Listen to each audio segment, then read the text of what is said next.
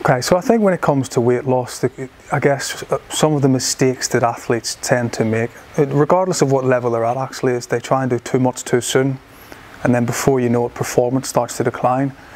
And the best way to think about weight loss is to set yourself a target, so a maximal target of weight loss per week or per month, and you don't have to do that all in a succession of days. So what we try to do at Team Sky is to manage it day by day and meal by meal. Because some training sessions are efforts with a lot of intensity, which means that you need to fuel well for those sessions. So your breakfast would be high carbohydrate, you'd be fueling well on the bike, you'd be fueling well afterwards to recover. Alternatively, some sessions are relatively low to moderate intensity, even though they might be long duration, but they don't necessarily require high carbohydrates. And then all of a sudden you can use those days to strategically say, well, this is kind of like a weight loss day. You can under fuel for that particular ride, and over the course of weeks and several months, then gradually a big enough energy deficit will build up over time and your body composition will change.